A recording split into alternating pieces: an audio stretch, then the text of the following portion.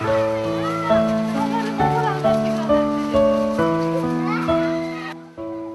どもの声。今回はあがた幼稚園の園児さんに尋ねてみました。大きくなったら何になりたいですか？ケーキ屋さんです。お寿司屋さん。フィギュアスケーター。救急救命士です。サッカー選手。博士。お医者さんになりたいです。発明家。侍になりたいです。どうして侍になりたいんですか？敵を倒して強くなるから。パティシエです。はい、パティシエはどんなお仕事ですか？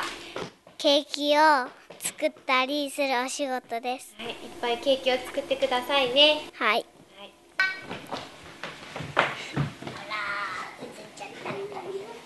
大きい声で。大怪獣。大きい声でせーの。大怪獣。幼稚園で楽しかった思い出は何ですか？お友達と遊んだことです。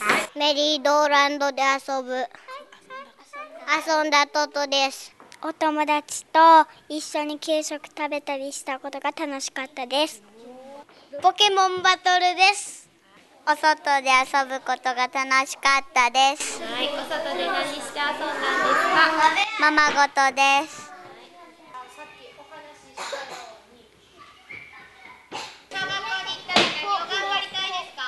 全校リレー。漢字をうまく書けるようになりたいです。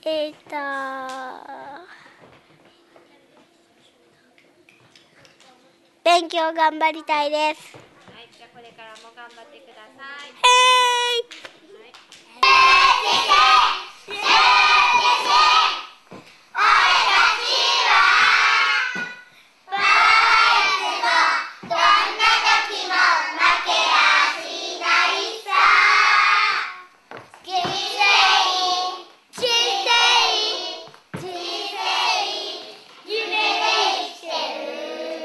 この調子で元気な1年生になってくださいね。